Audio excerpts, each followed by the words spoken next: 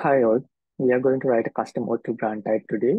And the first step, let's ask ChatGPT how to do this. Well, its output uh, is kind of like a blueprint that the instructions are clear, but not in detail. So maybe after like three, four more prompts, we can get things done. Let's see. Well, it says create a new Java class that extends the abstract authorization grant handler. That's correct. And then validate grant override. That's incorrect. And this step we really don't have to do because we can do it from the deployment terminal as of now. Yeah, let's get into it. So I have an up and running identity server. This is version 6.1. And then I have this blog post by Daura. So he's explaining how to get this process done. So you can refer this as well. Okay, so I will be referring to the official documentation and we'll do the custom grant with sample mobile grant. So the steps are there, but I will guide you through how to do this and how to get this done. Okay, so as ChatGPT said, we have to have the grant type handler validator inside the uh, authorization grant handler. So what ChatGPT recommended is to use the abstract authorization grant handler. If you can see here. So we will do that. So the thing is, we have to first build our custom grant type because even though it's available in the GitHub sample IS repo in here, you can see everything is coded already for the mobile one. You can use this to check out this feature and you can write your own, obviously. So yeah, let's try to build this one. So this is already there. So we are not going to change anything. The validate grant is there. So the auth status is default false. And we are going to validate mobile number, get the mobile number, validate the mobile number. And then we will return a auth status. It should be true to proceed. And then in the scope and delegation part, we are going to return default true. And then in the mobile number validation, we will check if it's starting with 033. So this is just a sample code. So you can do whatever you want inside this validation. And we'll add this mobile grant param as a required parameter. So that's the grant validator we are going to use. So the mobile number should be there and it should start with 033. So that's the pattern we are going to follow. And we need to build this one. So you can use this IntelliJ provided Maven tools to build this one, clean and install. Otherwise, you can always use the command prompt as well. That's up to you. Okay, the build is success. And we have this job custom grant 455 job. So we are going to put this inside our IS pack. Let's open this with Finder. And then, so I will be doing some changes to deployment toml. So let's follow the steps, Okay. Here, we should add that the jar file in the repository component lib directory. So let's navigate to that repository components and lib. So we have to include this here. It's cool. And then I'm going to clear this and restart the server. So before doing that, there is another configuration that I need to add to the deployment toml. So let me copy this.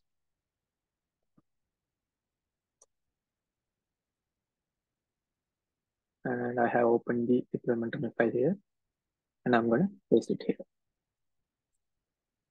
Cool. So this is the name of the grant type identifier. so that custom grant type and the grant handler and the validator. So we have to replace these values. So let's see. So in the mobile grant type, we will use these values because these are the things that we are going to use with the sample package. So if you write a custom one, then you have to replace these values with whatever matches your custom grant type. So in this case, we have mobile and the mobile grant and grant validator. And we are allowing the ID token for the custom grant type. Okay, let's save this and restart the identity server. Let's wait for that to restart.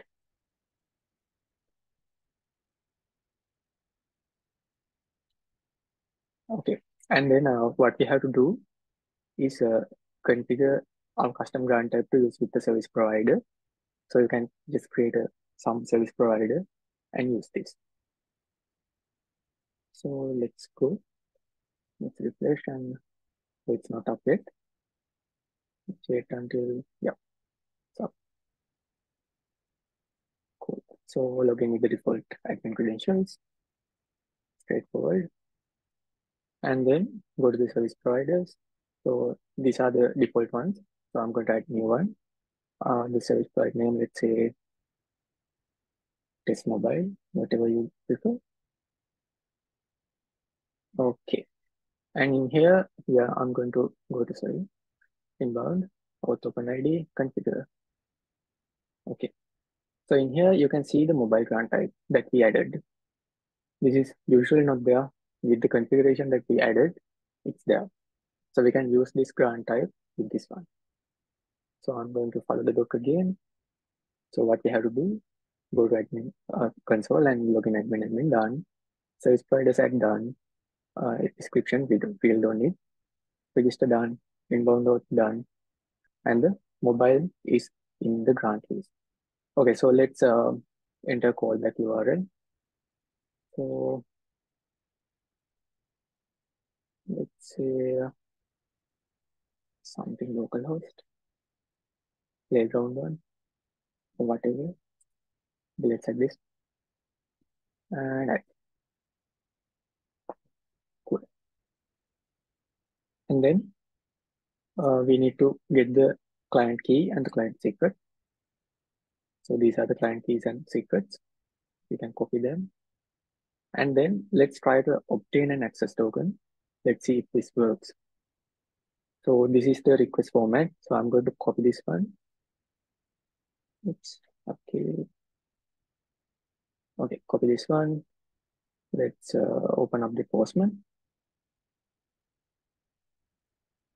Ignore that request. Okay. So we are going to import this as a raw text and paste the curl link. Import. Okay. That's all. Okay, sorry. We have to replace these values. So our custom grant type is mobile and client key and client secret we have to replace. Let's take those values, client key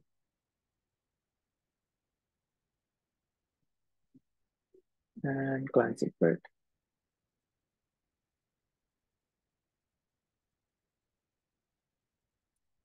Done. And then grant type is mobile and the mobile number, let's say something starts with 033, 12345, done. And then we have the IS host. I'm running this on localhost 9443, the default port. So if you're running on something else, change the port number and the host. So the host will be localhost. Obviously, if you have a port offset, keep that in mind. Okay, let's say, okay, import is success. So the authorization is there, the body is there, mobile, grant type. Let's try and send this if it works. Cool. So again, so the token type is mobile, and we have the access token here, and the expire time is 10,000 defined. So in here, you can see the mobile grant handler is hit. This log is added just to verify that this is working. So you can see here, the logged info, the mobile grant handler is hit. Okay, so the thing is working. Let's dive deep into what's happening here. So I'm going to like quickly go through what these grant types are and how we are going to use this. So technically, there are several methods that we can use to implement the token-based authorization techniques. So these are grant types. So if you move to this and try to edit this one, you can see allowed grant types. There are multiple grant types. So we use code, implicit password grant, client credentials. Likewise, these are the default ones we have. And in a customized case, we can use our own grant type. Let's say we have to do some delegation, access delegation, or let's say some authorization. So if you go to our samples repo, in there you can find, in OAuth2 you can find there is another custom grant sample called password. So in here you can see a role-based password grant. So this type of things we can implement with this. So you can add roles and stuff. So that kind of use cases can be covered with this custom auth grant. So this is a kind of powerful tool. So apart from the standard grant types, okay. So in here you can find access delegation part. So I recommend you to read this one because this article is really cool and contain all the information you need to get going with these grant types. Okay, so that's pretty much it. So if you have any questions, you can ask in the chat, and then you can reach us via our social media channels, Twitter, Discord, or you can always post a question in Stack Overflow. We will answer that. That's it then. So yeah, have a nice day.